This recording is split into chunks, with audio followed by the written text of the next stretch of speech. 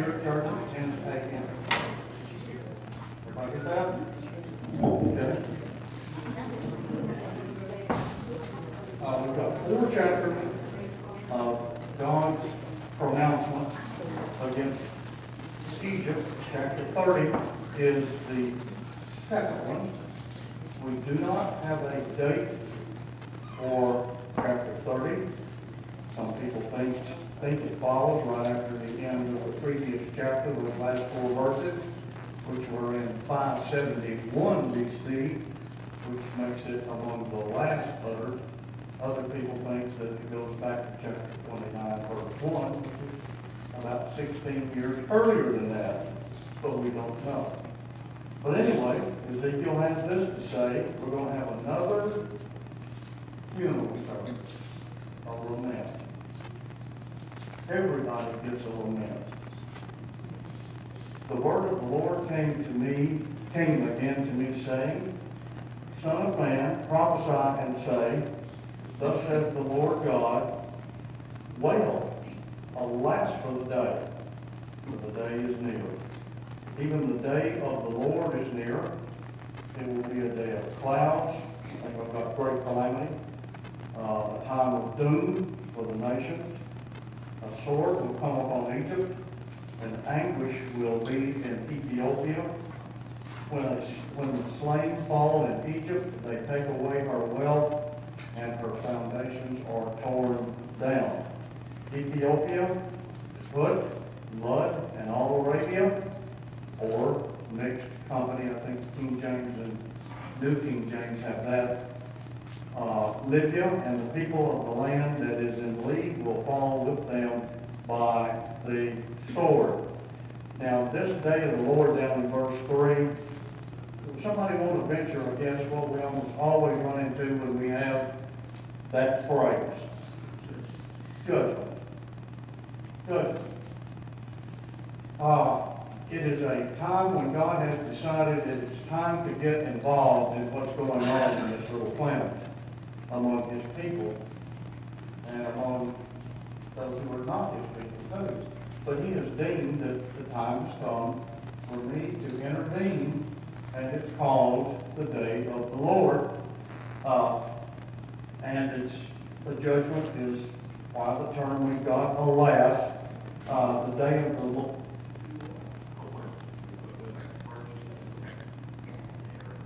Okay.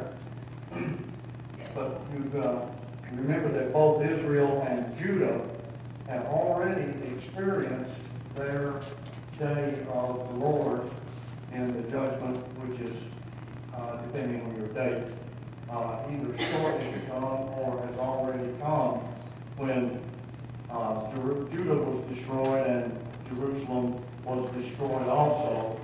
So now God's judgment is going to come upon Egypt. Did you have something? Yes. Number 3. It says, it will be a day of clouds, great calamity. The New King James says the time of Gentiles. Now, how do we compare? What's going on here? I don't see. Probably the next part to do with the nations, because the nation is usually referred to the Gentiles. I didn't hear what the New King James said. I didn't understand. New King James says the day of Gentiles. The time of the Gentiles instead of it will be a day of clouds or great calamity. No, this will be a day of clouds, the time of the Gentiles. In verse 3 where it says it will be a day of clouds, a time of doom for the nations, New King James says the time of the Gentiles. Oh, okay. It leaves out the of doom. No, it doesn't say nations or the nations, it just says Gentiles. Gentiles and nations are the same word. Yes, are culturally interchangeable. Yes. When God is speaking of somebody besides Israel, it's not unusual for Him to use the term nations. Is that what you're asking about? That's just my. I still don't understand it, but that's okay. Well, does yours not have doom in there? No. Just as a time of the nations. Make sure we're on the same page. Yes, that's good. Even the day of the time of the Gentiles. Okay, I got I don't you. understand the Gentiles and the clouds. Well, That was the nation. clouds is before that. And this one says the time of doom for the nations, and the nations is the same as the Gentiles. Okay. The next line, I got you. See, mine don't have that. yours says for the Gentiles. Right. I'm not understanding the Gentiles and whatever. The point is that, sir, oh, the point is that doom is coming for other people besides Israel. They have already, or shortly they have their day, and now it's coming upon the Gentiles, specifically in this context, Egypt. Let's see, verse 4, anguish will be in Ethiopia. Let's see, I think I've got that map again. Yeah, everybody knows that Ethiopia is due south of Egypt, right? I had it, it's now called Sudan, and Ethiopia in modern day is way down here. But everything from that border down was called, at that time, Ethiopia, or, in many translations, Cush. Cush, who was I think a grandson of Ham in Genesis 10, 26 and 27. And that's where the name of the nation comes from. It's the name Cush. Let's see. And the reason Ethiopia is mentioned in verse 4 is because Ethiopia and Egypt have been known to have been allies in some of the military exercises that had gone on in times of trouble. And when he says that not only is it going to be a time of doom for Egypt, but that means that when he says also for Ethiopia, that means Nebuchadnezzar, who is roughly over here, is going to come down here, but he's not going to stop with Egypt. He's going to keep heading south up the Nile River until he is also taken what is called on that map in the green arrow, Sudan, or back then called Cush. Yes, sir. I don't see very well. I don't hear very well. I've noticed that. Where was Nubia in this? Wasn't it either part? You know, I was looking that up, and I don't remember. Somebody's got it on their phone. Look it up because it is in the area. Somebody look it up if you've got a Bible program on your phone. I don't remember, I don't recall, but it was in this area. I can't remember if it was Upper Egypt or, at the time, part of northern Ethiopia, or, that's my rough memory. I think you're roughly correct.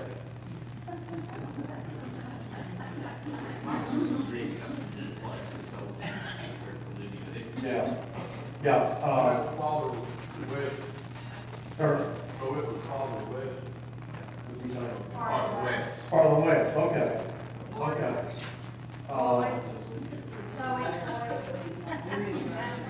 Tony, thank you. I was just gonna tell you where it says it is today. What's he saying? She's gonna tell you where it is today. I'll translate. Along the Nile River, located in northern Sudan.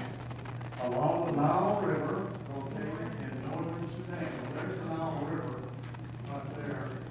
So somewhere right there. Thank you, Tony. Sure. I have a lot of confidence in you.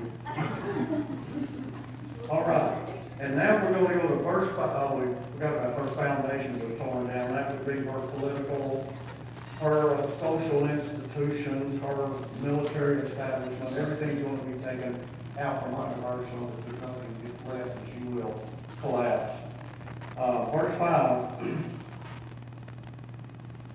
there are a lot of questions about the correct translations in verse 5.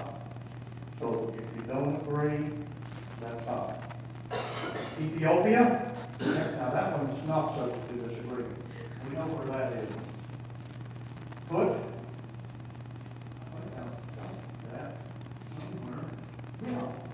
Libya, which is located west of Egypt, still is. Lloyd, which is either the Lydians. Let me go up here. Okay, we've done this before, but we're going to have to do it again. There's Cush, Libya, right up there, called P-U-T. Lloyd, there's Lloyd up here, and there's a little down here. And the scholars will tell you, most of them that are honest, that it's probably, they don't know which it is, so they'll say it's either one or both of these places. It's, I have the same thing on the other map. I'm talking about the green arrow. It's either northern Africa or over in western Asia, Asia Minor. Where the 7 churches of Asia of Revelation are located. But since it's, all the other ones are in the general vicinity of Egypt and its neighbors, that kind of that. You would think leans to that one. Yes. Yes. Let's see, what else we got? Oh, all Arabia. Well, if that's correct, then it would include not all of this down here. Generally, it's just the areas that are occupied by Bedouins, which are traveling Arabian families or groups who live in tents. And the alternate translation is mixed company. Let me get back up there. It's about Libya. About all Arabia. Or, I think the King James and New King James have named people. There's one letter difference between the two words in Hebrew. And some scholars have admitted they're not sure which word is correct. Some manuscripts have one, the other one has the other. And so as a translator, you've got to make a decision which word or form of this word has the better case. And guess what? Sometimes translators don't agree. So I looked it up in the Hebrew, and I don't read Hebrew. I just looked it up in the English. What's the word? Transliteration, and they are one letter apart. The Libya here, it's hard to make sense because Put is Libya, another name for Libya.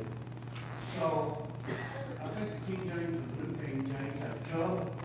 I've seen Cub, C-U-B. That's what the Yes, and we don't know where it is. We don't know where it is. It's probably in the area somewhere that we've been talking about. It really doesn't matter. No. It's just they're all involved. Yes, yes. The whole region. And the people of the land, that phrase is also up for debate because, let me see, some translations have the people of the covenant. Here we are, those who, let's see, people of the land that is in league. Oh, I found 3 translations with the people of the covenant land. And the phrase can be translated either way.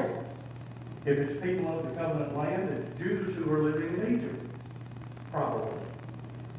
All right, if it's people of the land that is in league, as mine has, it's the allies of Egypt. Yes. Mine says the men of the lands who are allied. Who are allied. I agree. Shall fall with them by the sword. Yes, to me that makes more sense than bringing in a few Jews who have traveled down to Alexandria and settled. And, but anyway, all those people will fall with the Egyptians by the sword. And don't get discouraged because not all of the verses are that difficult, but Ezekiel has his share of difficult verses. Verse 6, thus says the Lord, indeed, those who support Egypt and And that's the one reason I went back to verse 5 as being allies, because the thought is picked up right after it by saying, indeed, those who support Egypt will fall, and the pride of her power will come down from Migdol to Syene. They will fall within her by the sword, declares the Lord God. They will be desolate in the midst of the desolated lands, and her cities will be in the midst of the devastated cities. And they will know that I am the Lord, a phrase which we have seen over and over throughout the book. And all her helpers, that is, her aides or allies, are broken. On that day, messengers will go forth from me, that's Yahweh, in ships to frighten, secure Ethiopia, and anguish will be on them as on the day of Egypt. For behold, it, that is the day of the Lord, the judgment, is coming. All right, we talked about Migdol to Syene in verse 6. Migdol, way up there on the top, Syene down here, modern Aswan, where that famous dam is located. I think I already mentioned that before. It is the equivalent of saying from the extreme north to the extreme south, or the entire country. In verse 7, they will be desolate, all of those who were mentioned before in verse 5. Libya, Lloyd, Arabia, Ethiopia, and so on. Let's see, they will be desolate in the midst of desolated lands, and that means the cities were to share the same fate as other cities share in the midst of other devastated cities. And why are these people getting it? Because they had sided with Egypt against Nebuchadnezzar. And when you choose the losing side, you share the fate of the one you chose to fight with. And that's what's happening to all these people that we've been mentioning tonight. Messengers, probably Egyptians perhaps, leaving the low Delta area, going down the Nile River with the tidings of what has happened up the Nile River, or actually down the Nile River to the Delta. And it's probably the Egyptians who are running for their lives from Nebuchadnezzar when he invades Egypt. And he says these ships in verse 9, verse 9. He talks about, let's see, messengers will go forth from me to frighten, secure Ethiopia. Some translations I found that will give you the idea of how Ethiopia viewed the threat, besides the secure translation that mine has. Others had careless, confident, or unsuspecting. In other words, she wasn't looking for any threat from Nebuchadnezzar to come her way at all. At all. Out of her complacency. Complacency. Okay, that's another good word. Okay?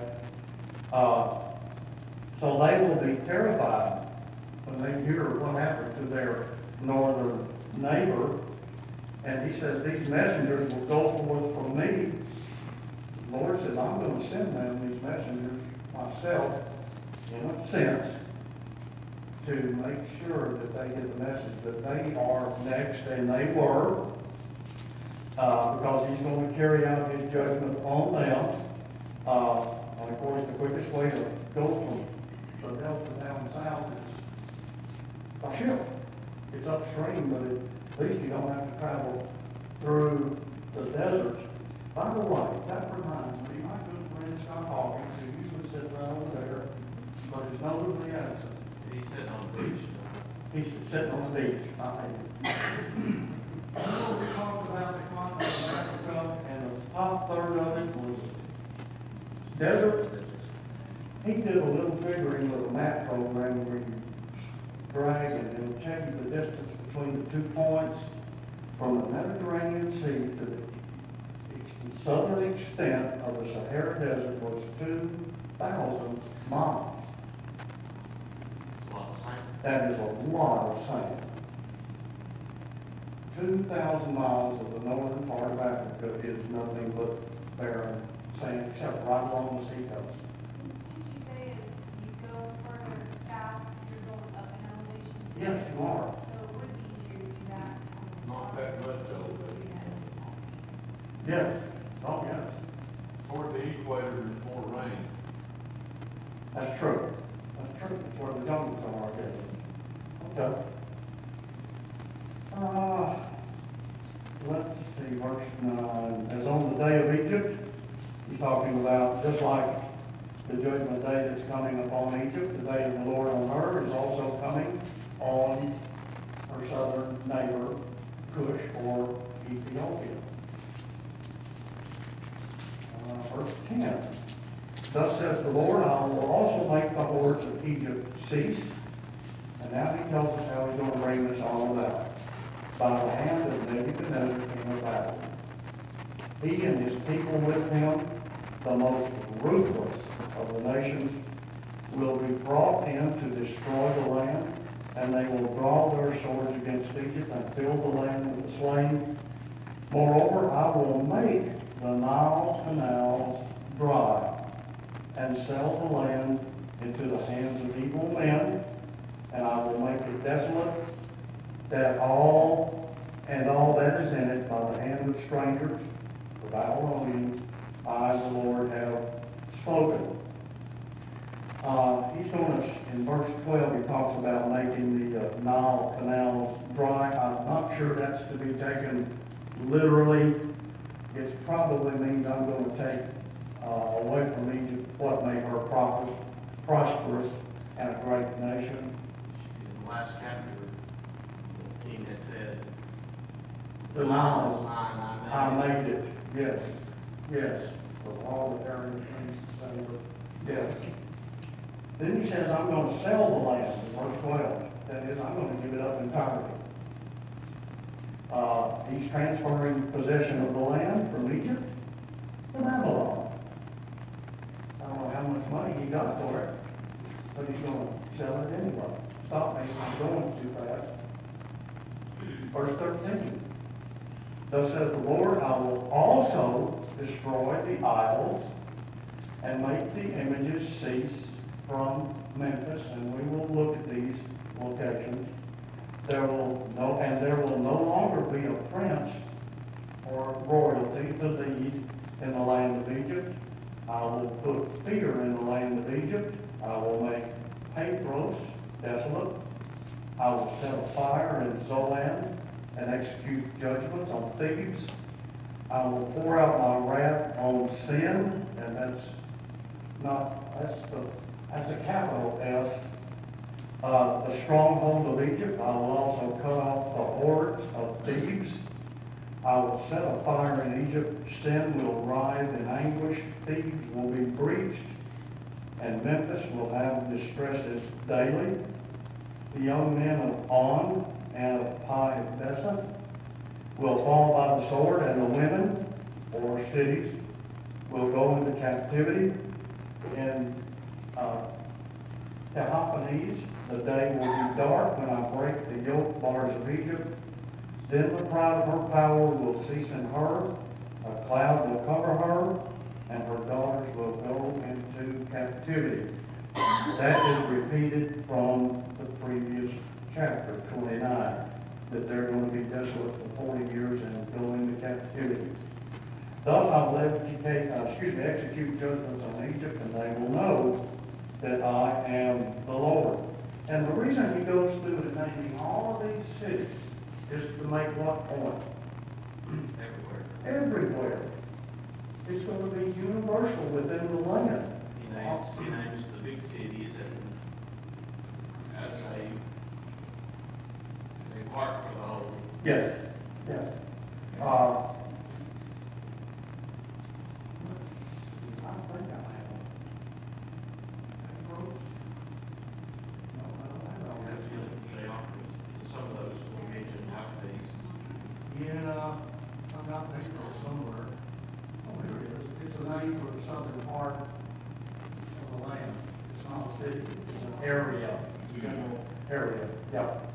What's the next one we got? figure out, oh, Memphis.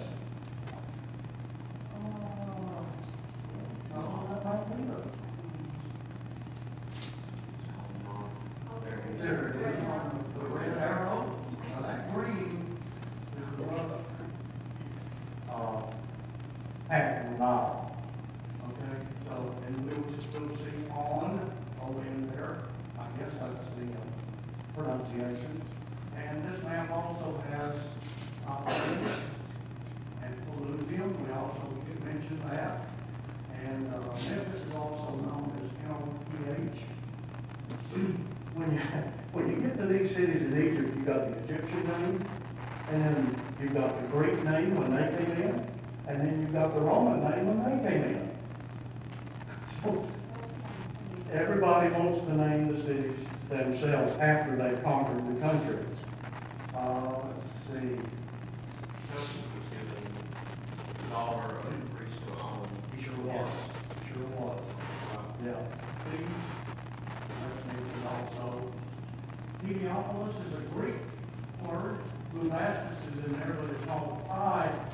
It's where they worship the cat in Egypt. Well, they worship beetles, cats, a lot of things. You see those pictures of the hieroglyphics of those cats, they were ugly creatures with big long necks.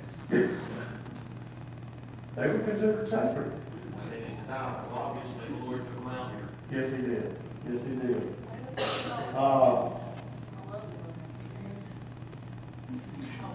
Let's see, he says in verse 13 that there will no longer be a prince, and he was right, because after Nebuchadnezzar came in and removed it, there was no Egyptian prince under the Persians, under the Greeks, or under the Romans, or the Ptolemies, in between those two. As far as I know, it's never been that way ever since. Let's see, we have looked, where was, sin, S-I-N. Sin is another name for Pelusium right there in the Nile Delta. Let's see, verse 16, no, Memphis will have it. Oh yeah, verse 16 is translated in very different terms by different versions. One of them has, let's see, verse 16. Memphis will have distresses in broad daylight. One translation, she will have enemies by day. What does your NIV have, John? In constant distress. In what? In constant distress. Okay. Okay. Some debate about the meaning of the last part, that verse too, also. But once again, it all reads the same thing. God's going to destroy it. Yes. All of it.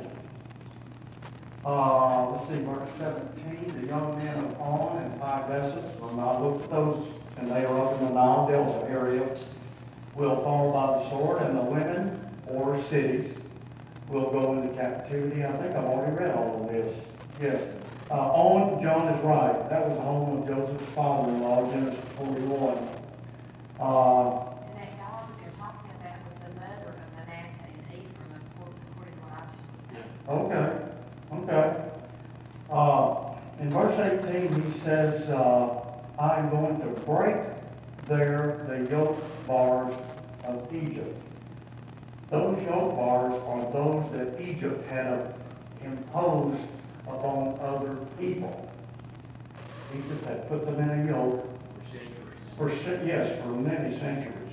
Egypt was an old kingdom, and now God's going to break that yoke, so those who were before subject to Egyptian domination are no longer going to be or subject any longer.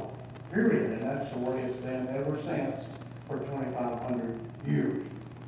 The daughters in verse 18, it's hard to say. Some people think it's the smaller cities or villages that are being referred to. Oh my goodness.